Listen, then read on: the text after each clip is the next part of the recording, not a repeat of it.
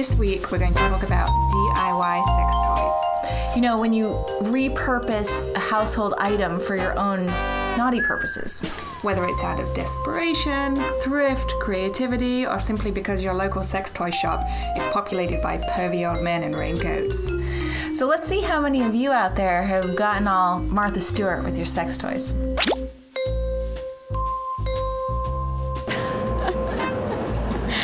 I can honestly say that I have not. No, I have enough men in my life that satisfy me. Oh, please. Now there is a woman who has yet to meet the right sex toy.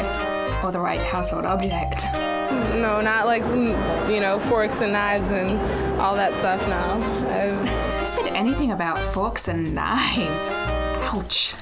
No, we were thinking more along the lines of, you know, a cucumber with a condom on it, or a nice rubber spatula for a little spanking.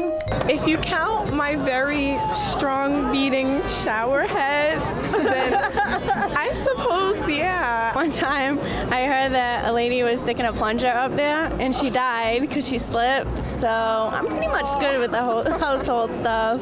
Yeah, we think it's pretty safe to say that you shouldn't stick a toilet plunger anywhere.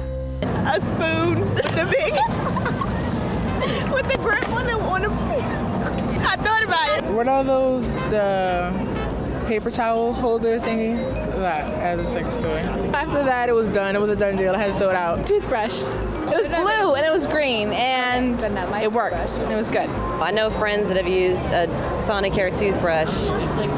Honestly, I haven't. Oh yeah, sure. It's always the friend who's done the dirty deed, isn't it? Speaking of toothbrushes, you really shouldn't be sticking one inside you anywhere. Stick to external vibrations. And even then, we would recommend putting a condom on it. You see that turkey baster thing? Yeah, I use that one. We put it back, but we had to throw it out afterwards because it's kind of freaky that we're gonna use it again. You've definitely got to retire the turkey baster after that. That is just plain rude if you don't. You know, like you get into those moods, you see a banana, and it's like, hey, right? I just wonder, you know? But no. When it comes to do-it-yourself sex toys, we think it's best just to wonder, actually. You should only really be using objects that are specifically designed for your genitals. Especially if it's going inside anywhere. Then you want body-safe materials that won't break or get lost up inside you. So that means put down the pool ball or the beer bottle or the G.I. Joe action figure and walk away.